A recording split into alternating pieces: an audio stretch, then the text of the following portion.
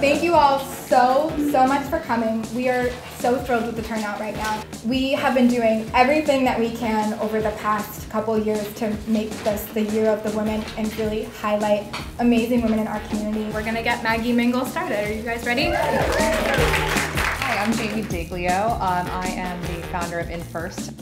Hi everyone, my name is Yoli Chisholm. I'm the author of a book called Crushing Corporate. Hi everyone, I'm Jenna Boer. I'm a strategic culture consultant and I'm pursuing my PhD in mental health counseling. Hello everyone, my name is Holly Toronto, and as a health coach I specialize in body image and food liberation.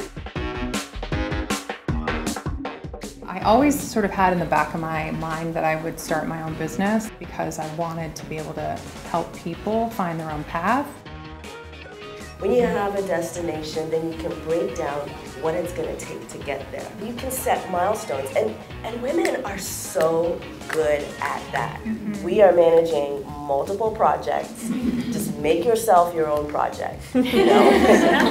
As an entrepreneur, you know, there's always something to be done, and so it's easy to spend all of our time working and thinking about the next opportunity, and so to be intentional and to create those moments and beautify our lives can be really challenging.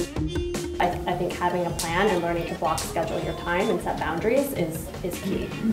What I try to remind myself, check in and give myself back the advice I give to others. Noticing how you're feeling, embracing your doubts, and stepping through fear. As far as power dressing, this was a topic that I actually wrote about for Maggie London and the psychology behind it. The way that I like to think about it is like the confidence it gives you.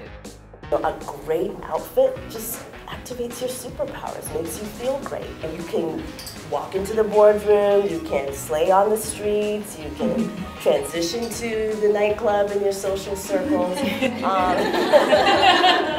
You know, it's like an armor for me.